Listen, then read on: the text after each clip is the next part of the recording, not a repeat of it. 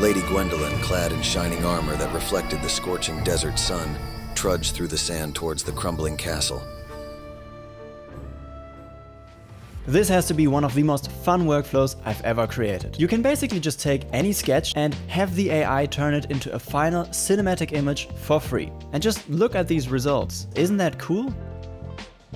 It also works with multiple characters in the image, and you can also combine it with my free character model sheet workflow for consistent characters and styles, and it's an amazing and fun way to create pre-visualization for movie productions, precise concept art, or to generate panels for a graphic novel, for example. But to show you the full potential of this workflow, I will combine it with a bunch of other new AI tools to create a full AI short film. It's about the endless fight between gnomes and knights, so make sure to watch to the end for the full movie and process. Before I show you how to install and use this workflow in detail, let me give you a quick demonstration of the things you can do with it. The easiest way to use this workflow is to just create a black and white sketch of your shot. And I'm using Microsoft Paint here with my mouse to prove that you don't need expensive software or even a drawing tablet. Let's say we want to create an establishing shot for our movie. Our knight is standing in the center of the frame, overlooking a vast desert with a castle ruin on a distant mountain. So now I can use this image to guide my composition, and I add a prompt for the style. And this already looks really good. But with this workflow I can also easily try out variations of this shot. For example, let's change the time of day.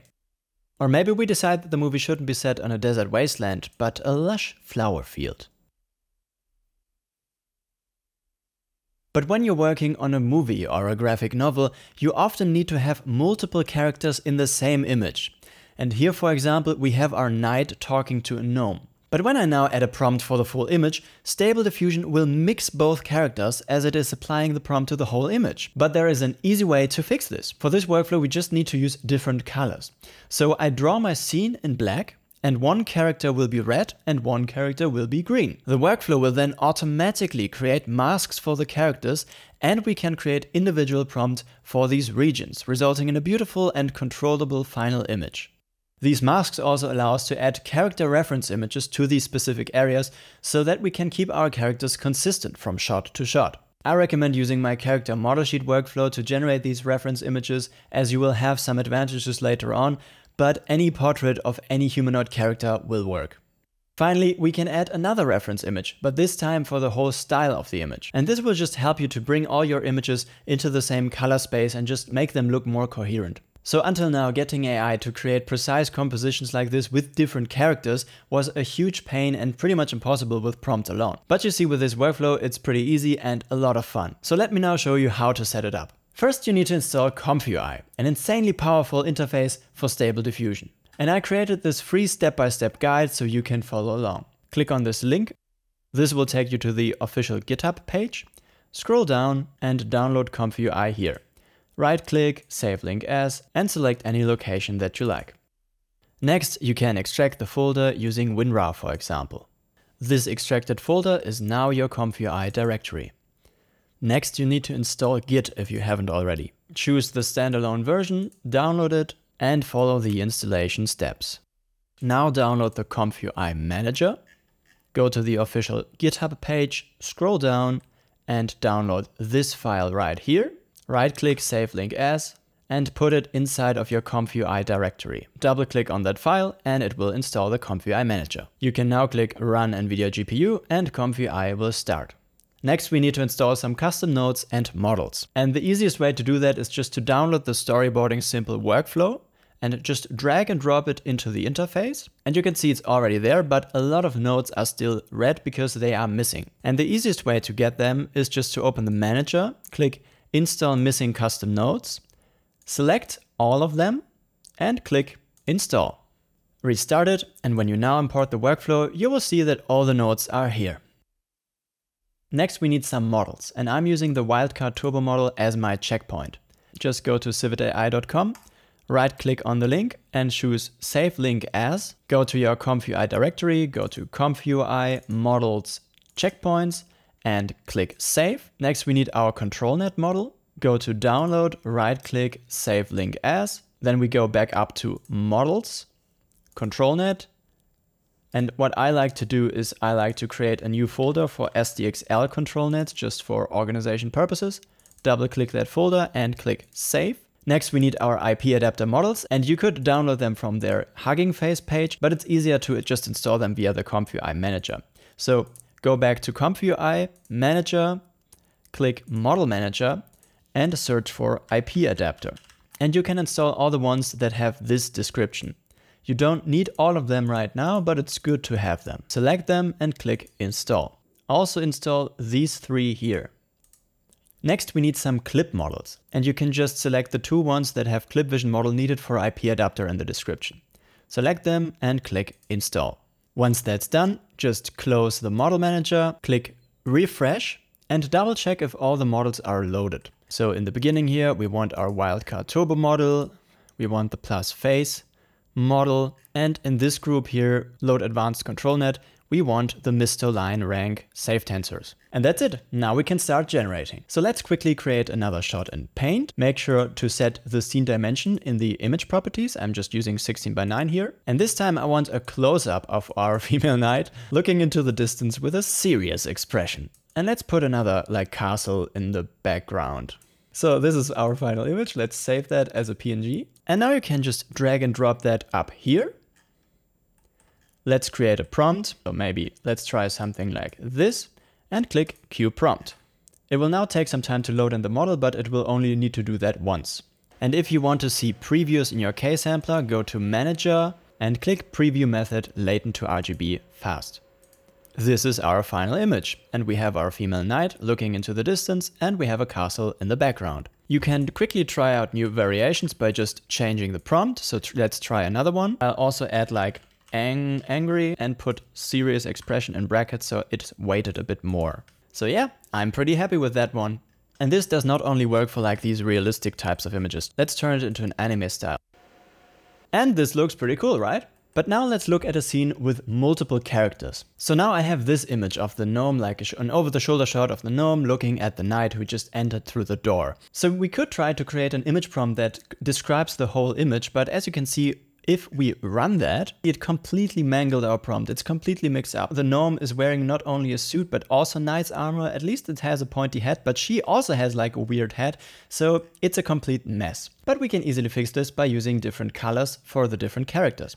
So now I just activate these 2 groups here, like the character 1 group and the character 2 group. Make sure to also activate this one. And now when I run the prompt, you can see it created these masks, and we can tweak them up here. So we have some holes here. So let's just expand them a little bit more. Also for the gnome, like they don't have to be perfect, just cover the general area. Maybe even a little bit more for the gnome. And now I can break up the prompt. So in the master prompt, I only describe the general style and the very basic composition. And then here for the red mask, I describe the knight. And for the gnome, let's make that even bigger. I have this description. And if I now click Q Prompt, this looks pretty good, right? By using these detailed regional prompts, you can get some pretty good character consistency, but it can be even better. To improve it, we can just go back to the character group that we want to make more consistent. I activate this IP adapter setup using Ctrl B, and I load in an image of my character's face up here.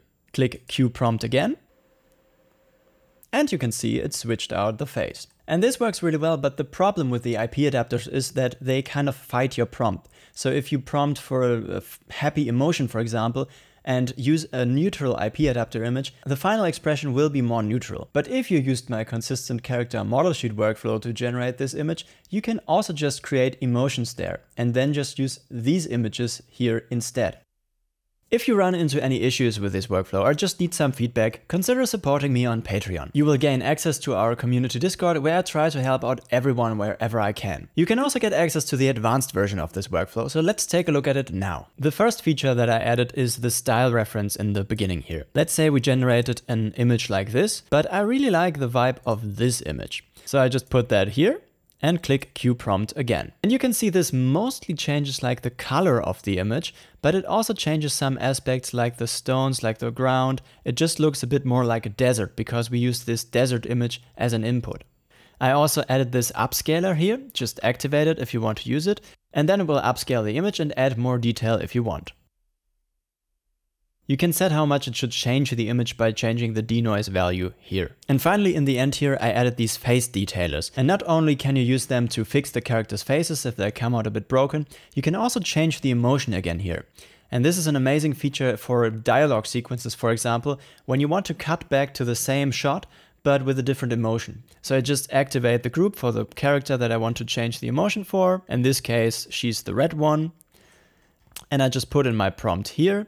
And I can change the strength of the emotion here. That's the denoise strength. So higher denoise values will give you more extreme emotions. When developing these workflows, it's important to me to test them out as much as I can. So this time I wanted to see if I can create a full short film with it. And spoiler alert, yes you can, and it's also a lot of fun. Seeing your images go from like scribbled sketches to high quality 4K renders is just so satisfying. But don't expect it to work first try for every single image. You still need to experiment a little bit and test out different prompts and seeds. There are also some limitations currently. For example, here I tried to push the composition just too much. I wanted to create like this fisheye extreme low angle shot, but with all this distortion, Stable Diffusion didn't really know what I was going for. So I toned down the perspective a little bit and it worked.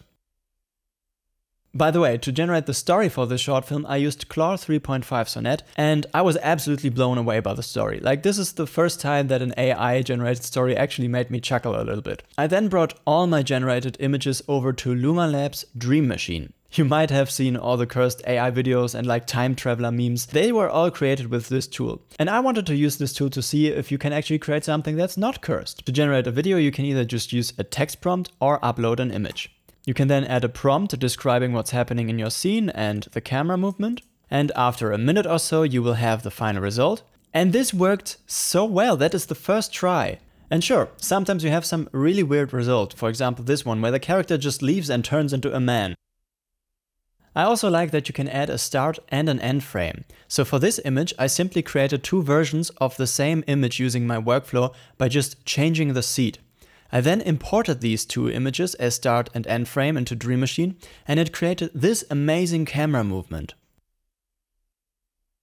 All in all, it just took me like 2 to 3 hours to generate all the shots for this short film. I created the voiceover in ElevenLabs, I just searched for a voice that I liked, copied over the script, and clicked Generate Speech. I also used ElevenLabs to generate all the sound effects, the Foleys, and the atmospheres. You can just use their sound effects tool and write a prompt. For example, let's say we need a laughing gnome. Then you click Generate, and after a few seconds it will give you 4 options. They sound evil. That's perfect. Let's take this one. For the music I used Udio, and it works in the exact same way. You just type in a prompt for music that you want to generate. So I type in medieval classical music, desert atmosphere, Arabic film score, and here are some of the results.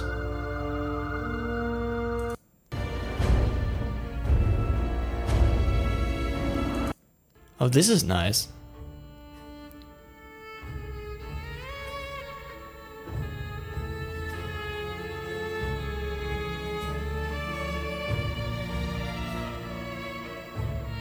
Yeah, I think I'll take this one.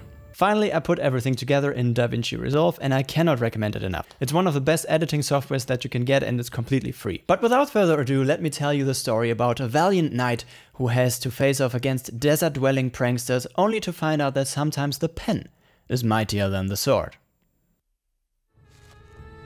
Lady Gwendolyn, clad in shining armor that reflected the scorching desert sun, trudged through the sand towards the crumbling castle.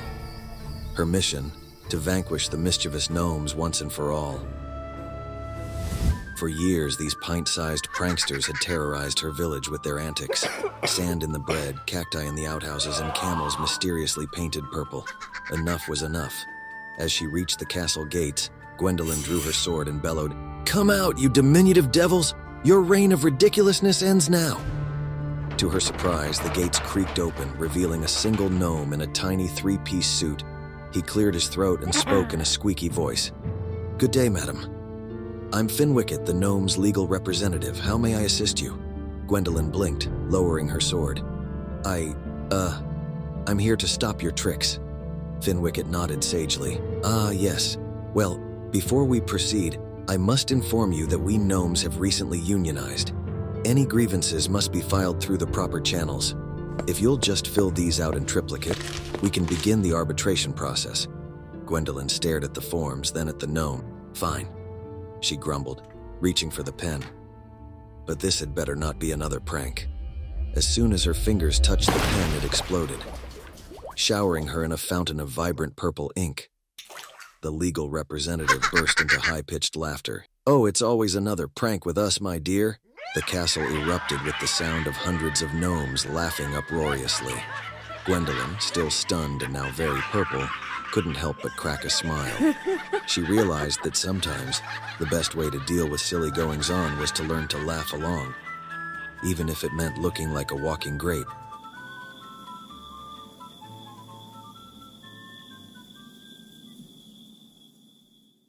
I hope you had as much fun watching this film as I had making it. Storyboarding is one of the most important steps in filmmaking and many other forms of media, as it allows you to try out different compositions and camera angles, but most importantly, it helps you to get your ideas across visually. With this workflow, you can now convey your ideas more precisely than ever before. If you use this workflow, make sure to share it on our community Discord or tag me in your work. I always love to see what you come up with. And a huge thank you to my lovely Patreon supporters who make the testing and development of these workflows possible. If you'd like access to exclusive example files and workflows, make sure to sign up under the link in the description. Thank you very much for your support and see you next time.